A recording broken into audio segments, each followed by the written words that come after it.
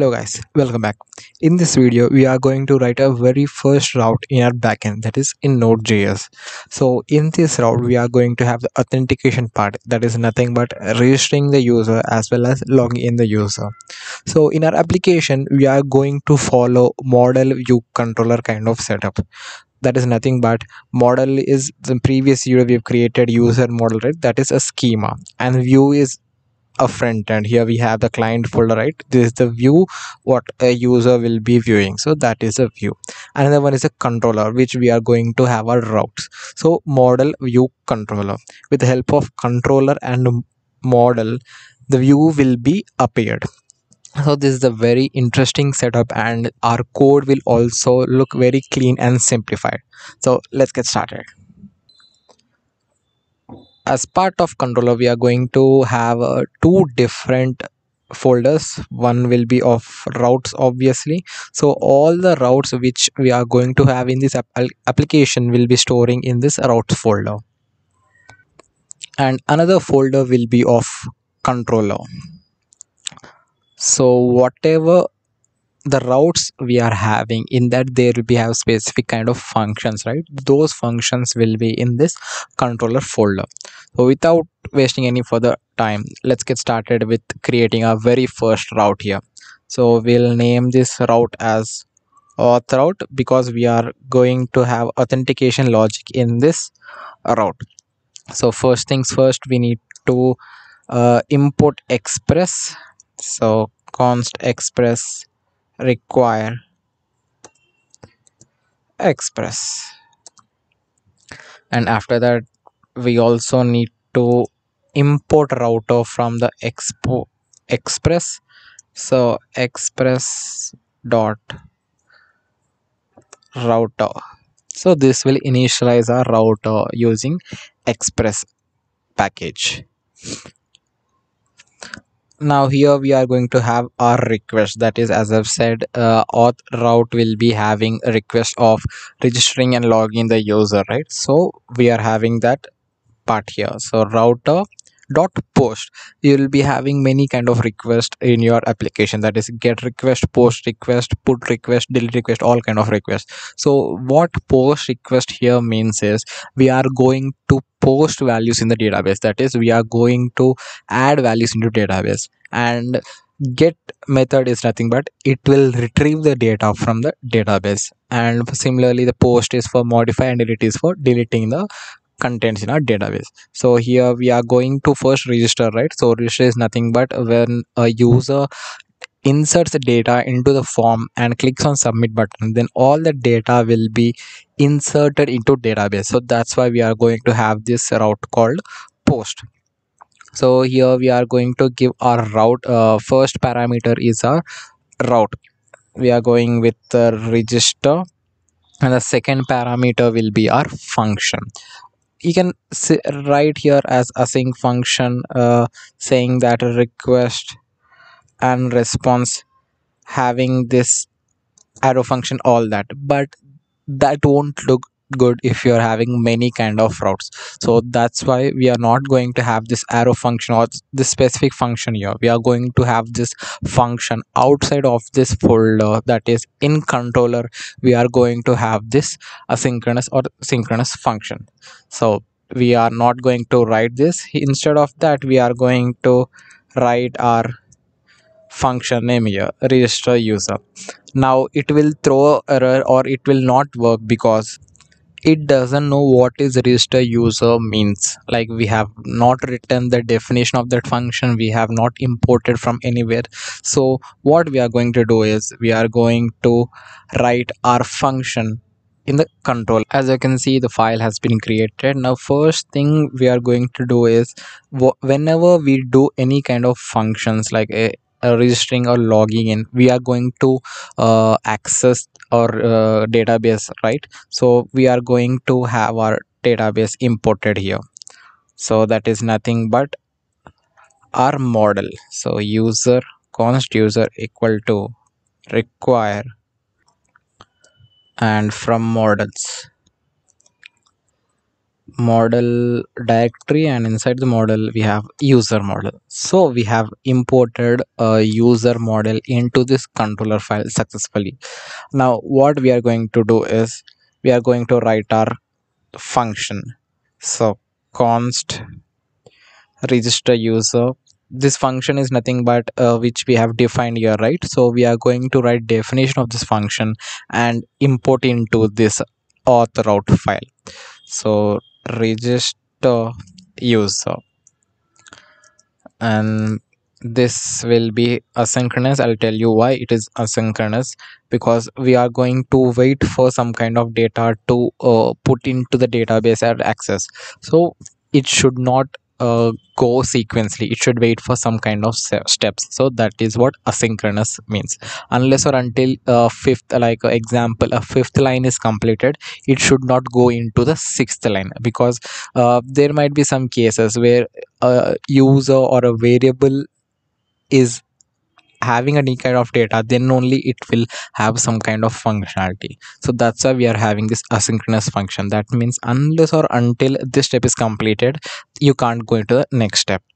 You already know that JavaScript by default is synchronous, that it won't wait for anything, it will just go through sequentially. So that's why we are writing this asynchronous function. And we are going to have our arrow function here. And first things first, we are going to import all the fields, like whatever the user is inserting in the form, we are going to import those. So first thing will be the user. As mentioned in our model, user is our username, email and password. These things we are going to take from the user, right? As is verified by default will be false. We are going to take three things, that is user, email, as well as password. So where do we get this from? We are going to request body. From the body of our web page, we are going to get this three variables, the three data. Once we take data from the user, next thing we are going to do is we are going to validate that. Like if we are getting email, first we need to check that whether this email is already in the database or not, because a user cannot register two times with the same email, right? So that's why we are going to check that condition here. So for that purpose, I'm going to have another variable saying that user exist equal to, and whenever you write a sync, we are going to say this await. That means unless you complete this line, you can't go into the next set of lines. So what we are going to do is we are going to database, and then we are going to find one with our email variable. So what it does is, with this data user entered, like email, let's take that xyz@gmail.com. So that will search in this user database. If it is present, user will be true. If it doesn't present, user exist will be a false variable. As we now took into this variable, now we are going to check this condition. If user exists, that means if the user exists variable is true, then we are not going to register that user. Instead of that, we are going to throw a pop-up saying that you have already been registered with this email, or the user is already there with this particular email id. So I'm going to return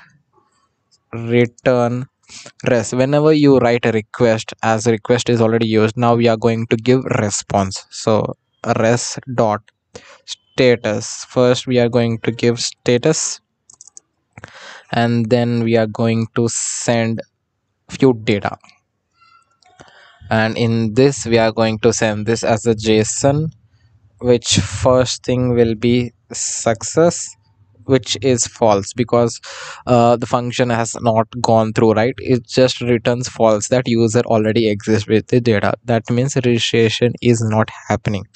So the next thing will be my message. So this will be the string. I'll say that user already register with this email.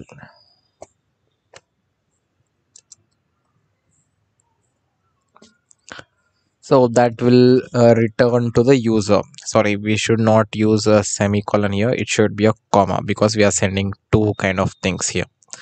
And in the else part, that means if the user doesn't exist with that particular email ID, then we are going to register that mail id.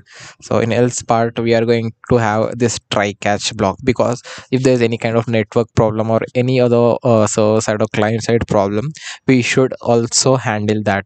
So if everything goes fine, the try catch will execute and everything will be fine. If there is some kind of problem either in user end or in a database or in our server side, then that will throw error saying that there is some kind of network issues. So we'll have this try catch block here, and in this try block we are going to register.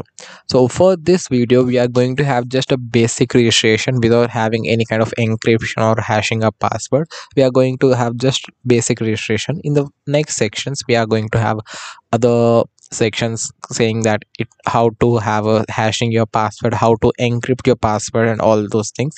So for this video we are going with just basic registration.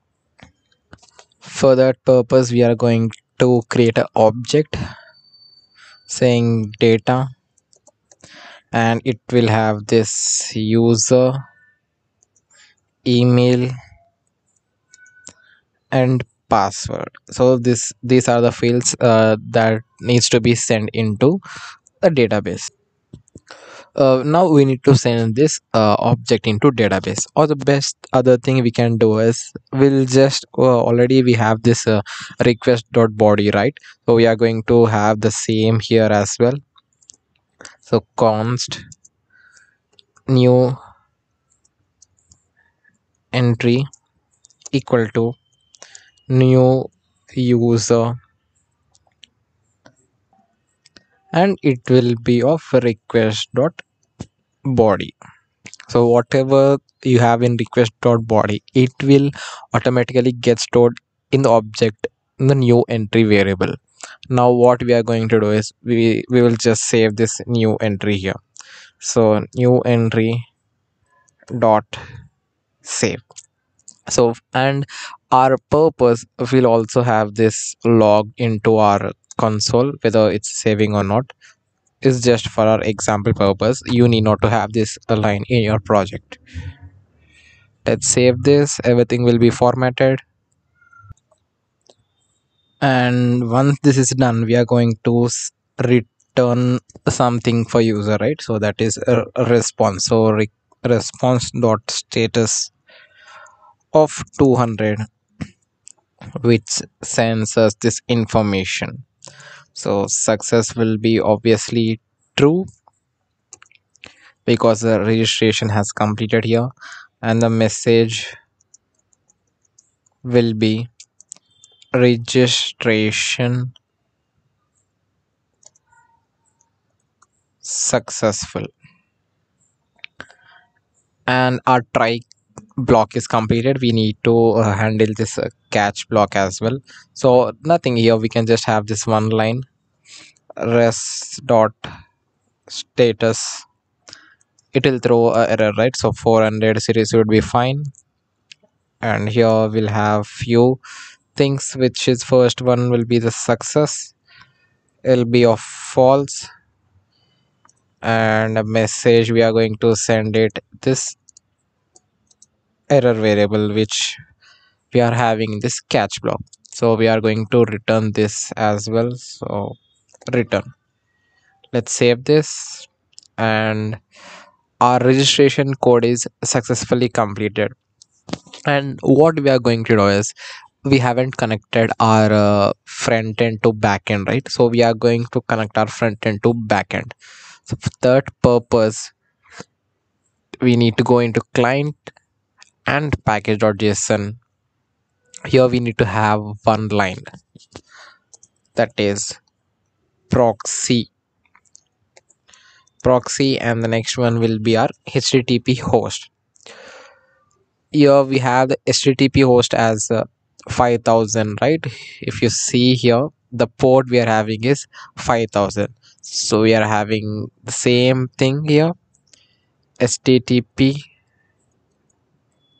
this two slashes localhost 5000, and we need to have a comma here. So this is a proxy for, so what it means is our database or backend is having this local host of 5000 port, right? So whenever we are trying to access any kind of backend, we just need to use this thing, the like our proxy. No need to every time use this local host 5000, all that. Now we have successfully connected to our front end to back end, and also we have completed this auth control, right? We need to import it here. So before importing, we need to export here. So let's go down here, module dot exports, and what are the functions we are having in this file. So for now we having only register user, right? So we'll be just exporting register user, and in this we are going to import that. We can just type writing register user and it will import itself. So router dot post register and register user, whenever this call is happening, it will go this register user to auth controller, and all these steps will be executed. And we have completed route and controller, right? But we are forgetting another thing. We need to have this route mentioned in our server.js file. So now we are going to write that code in our server.js. It is nothing, simply we are going to import it. So first things first, we'll have a const out route equal to require, and we are going to get that from routes folder. So routes folder, and we have auth route. And the next thing we are going to do is we need to have app.use. So it tells this backend part to go into that registry, that slash auth or slash user, whichever you're going to define here, that route it is going to go and execute the files. So auth use, and I'll have auth, then whatever I've imported here, auth route. So whenever I access 5000 slash auth route, then it will execute the code in auth route. That is nothing but the auth route file. This is the file it will execute. And another thing we need to have here is JSON, that is app dot use